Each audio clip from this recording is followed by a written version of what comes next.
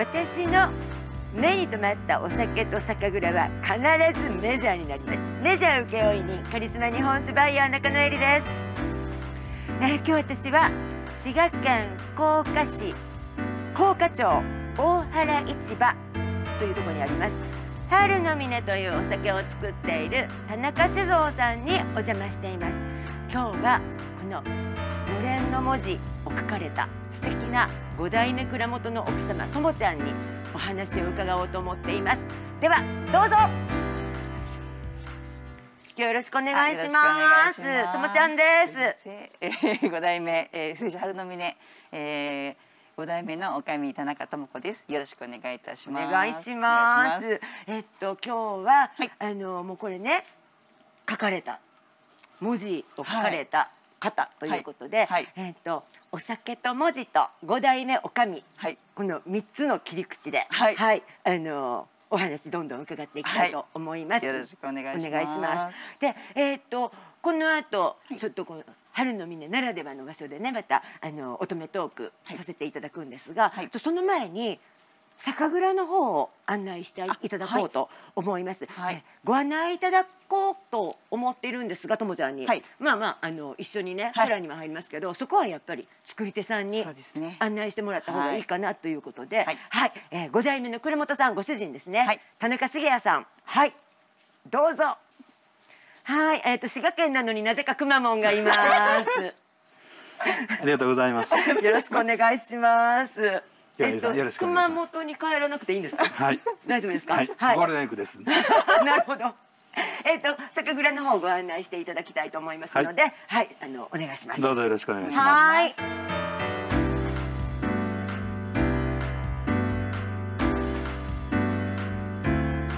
嫁いだ時からそうですけど、できることっていうのはもう本当にこれだったので。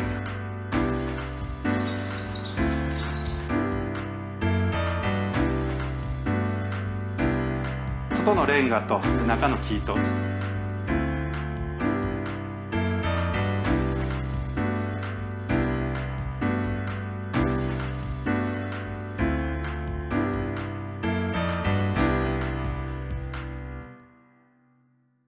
じゃあご案内します。お願いします。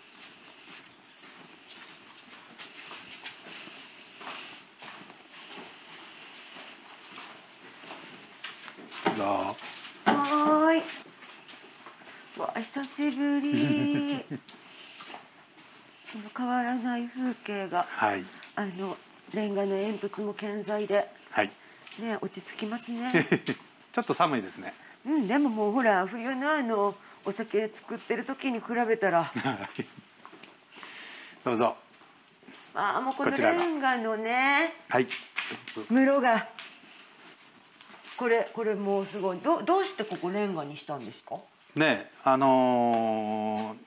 先代の杜氏さんが能登から来られてたんですけども、夏場は大工さんされてまして、わざわざ夏に来て自分で組み上げてくださいました。なんかこうレンガにするとこうなるとかっていう。どうなんでしょうね。でもちょっと珍しいみたいですね、レンガの室っていうのは。やっぱり木でこう作ってるみたいですね。いうのが麹室ですよね。はい。今はもうちょっとねお酒造り終わってらっしゃるから、もう閉鎖されているという言い方はちょっと大げさしまってますけど、中とか見ていいですか。どうぞ。お邪魔します。はい、どうぞ。やっぱ室の中って香りが違う。うん、すごい。なんか終わってらっしゃるけど香りが違う。特にね、木を外のレンガとで中の木と、最近はちょっと冷蔵庫みたいな室されてるとこもあるんですけども、うちはこの杉の木を使った室にさせてもらってまして、はい、古いものの方が多いんですけど、おかげさまでここだけはやっぱりちょっと手入れさせてもらって綺麗に、はい、使わせてもらってます。創業が1911年だからちょうど110周年ですよね。110周年ですね。110周年の歴史の中で新しい、もうここだけですね。15年15年になります。はい。新しい空間です。はい。私の代で作ったものはこれだけ。あ、そうなんや。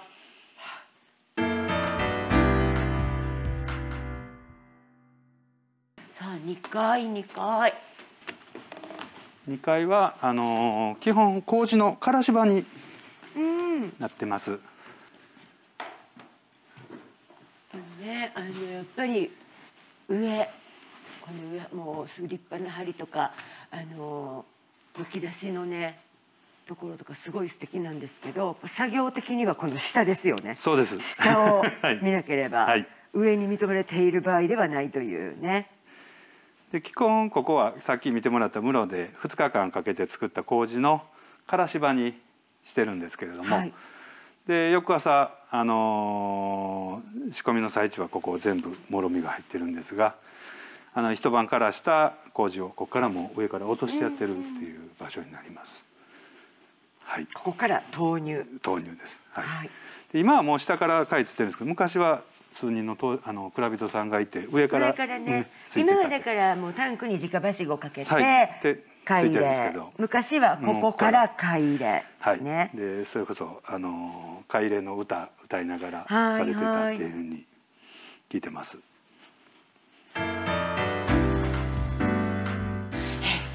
前回文化寺さんお邪魔した時はグラビティ式のね導入されたばっかりのピカピカの充電器拝見したんですけど、今日も酒造りやってらっしゃらないんでね、でも面白そうなんでエアビンズではい、これが手動の充電器になります。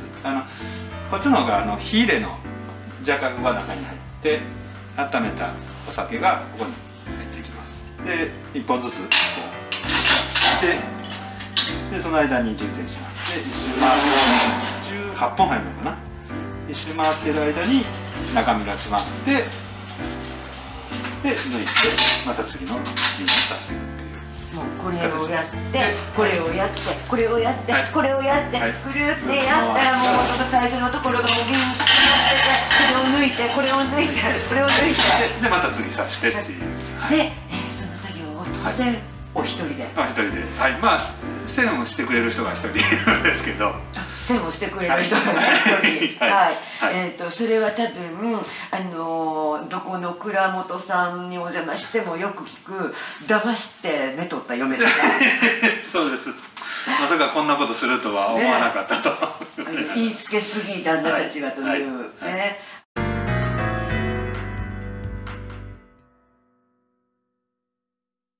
はい、ともちゃん、ここに素敵なラベルの瓶が並んで、そして開放的な感じで。そうですね。ちょっと雨降ってますけど。でも雨もなんか今日ちょっといい感じでね。そうこういつも効果って風がキラキラっとしてるイメージなんですけど、雨降ってたらこう。ちょっとしっとりした感じで、ちょっとしっとりした感が、今日すごくね、私が今どこにいるかというと酒蔵が向かいですよね。道路をちょっと挟んで向かい側にあって、ここが春の峰さんのカフェということでね、お庭も素敵で、お庭テラス席でいい、テラス席なんかもあってね、すごい素敵な開放的な空間なんですが、何が素敵ってやっぱり私ね、こちらは田中酒造さんってこのラベルの文字だと思うんですよね。ありがとうございます。書かれたということで、書かれました。ね、もう酒と文字と、そして五代目女将というところに、いよいよ切り込んでいきたいと思います。ね、私初めてここに来たのが、十何年前かなっていう、もうすごいお子さんたちがまだちっちゃかったから、ですね、まだ真っ最中だったので、そうだから当時ね、私一番最初お邪魔した時ってまだラベル書いてなかったんですよ、ともちゃん。そうでしたかね。書いてなかった。でお話を伺ってる時に、一番最初に酒蔵にお嫁に来てから一番最初にこの得意の書道っていうのを駆使したのが年賀状だったっていう話をね聞いて、まだ上のお嬢さんがお腹の中にいて、でもうみんな忙しそうに動き回ってて、そうなんですね、はい、自分だけがやっぱりなんかもう赤ちゃんお腹にいるからそんなにって大きなアクションも仕事としてできないっていう時に年賀状を書いたっていうのがね、はい、初めてだったっていうことを聞いて、はい、できることをやろうっていう意識でやったって。でなんて言ったらいいんですかね、すごく文字自体が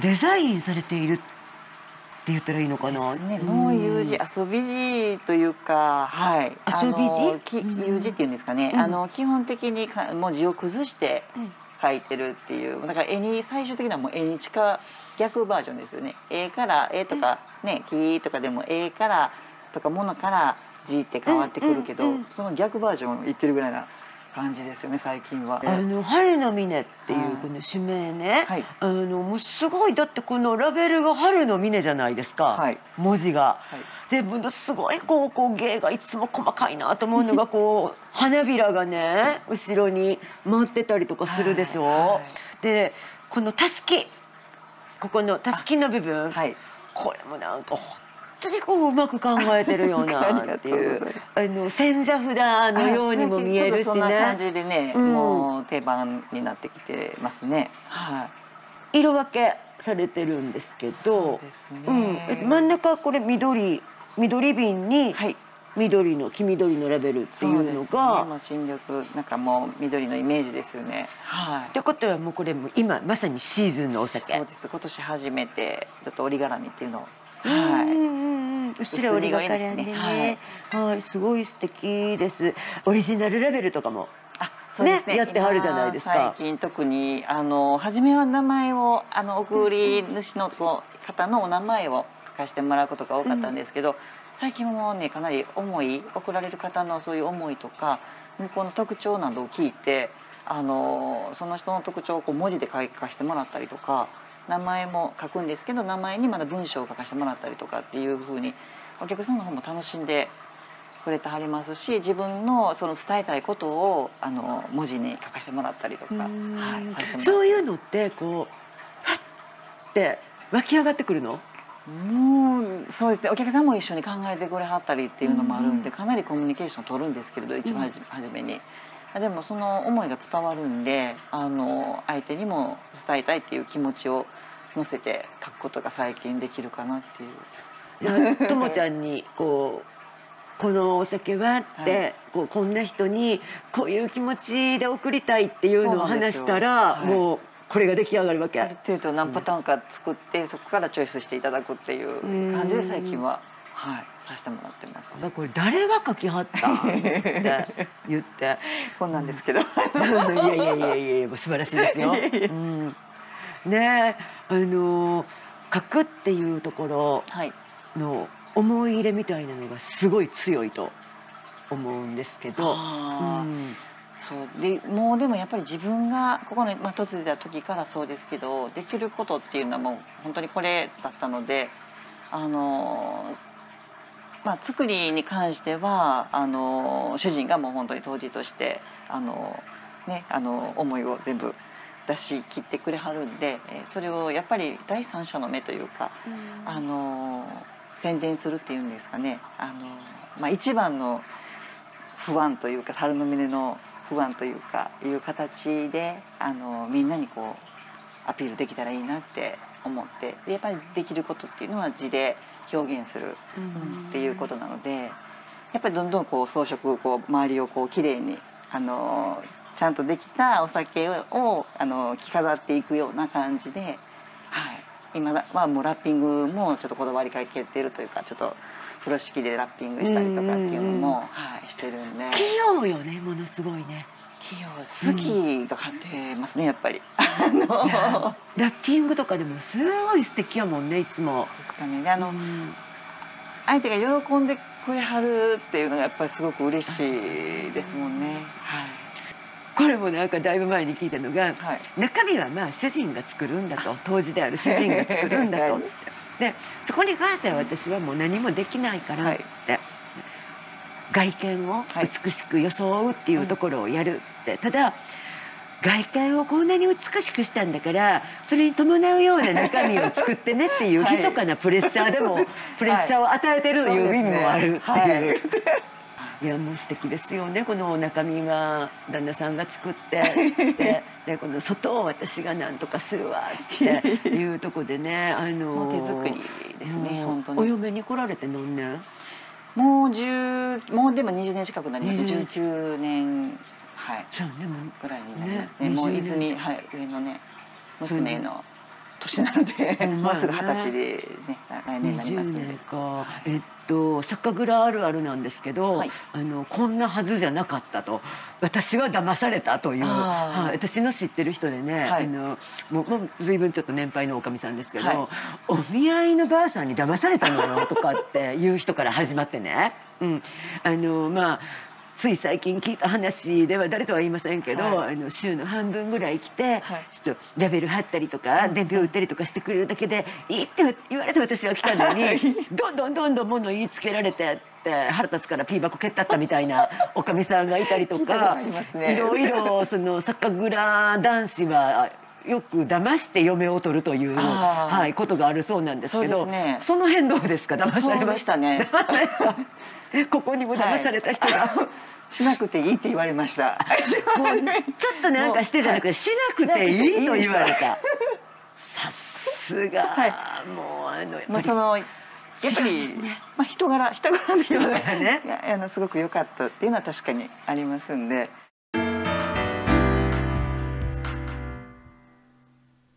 乙女とおじチャンネルって、今回で3回目になるんですけど、一番最初が同じ滋賀県の大津の平井商店さん、平井ひろ子ちゃん、ね、で彼女は初めて会った時名刺を渡して顔も上げずに後ずさりしていきやったんですよ。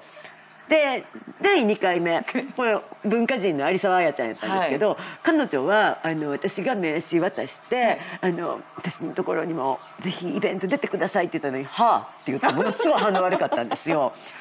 で、初めて会った時に全然なんかもう反応が悪いとかではないけど、イベント出てって言ったらとことん逃げまくった人ですね。ものすごい嫌がりました。かなりの年数逃げてた人。このシリーズはなんか私を嫌がってた人ばっかり出てくるみたいなシリーズになってしまって大丈夫、どっかで挽回しますから私は。すいません。きっと最初から私のことを好きやった人がいるはずと。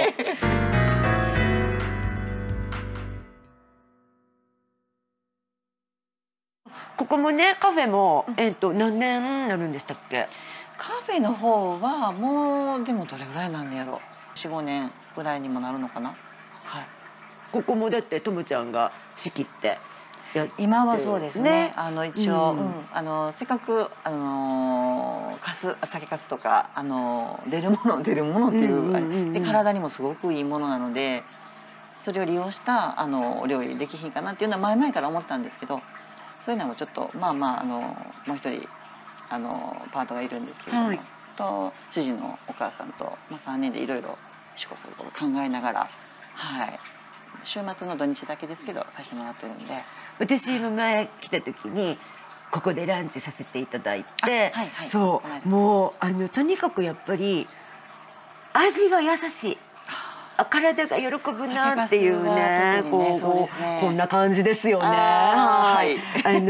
酒粕のハンバーグとかね、でそれから麹につけたポークとかね、下処理的な感じなんですけど、素材が柔らかくなるので、酒粕とか麹とかっていうのをふんだんに使ったランチがいただけるっていうことで、すごい美味しかったです。ありがとうございます。タッチが柔らかいから素朴なお味ですよね。スーって浸透していく感じのランチで、美味しかったし、ぜひここでね、お天気よかったらテラス席なんかも気持ちがいいし、今私はちょっとお座敷の方にお邪魔してますけど、向こう側にテーブル席もあったりとかするし、お買い物もねできますよね。もちろん春の峰もご購入いただけますっていうことでね、たくさんの人にここ高価まで来てもらいたい。ぜひとも本当にしっぽりプライベートが楽しめる。そうですね。割とお忍びもお忍びはい行けちゃうかな。忍びの里だけにね。そうですね。いいこと言うた。今ちょっとなんかやったったかあったでしょ。すみません。そう効果は忍びの里なので、お忍びでこのカフェにお越しいただけるとまたそれもはい。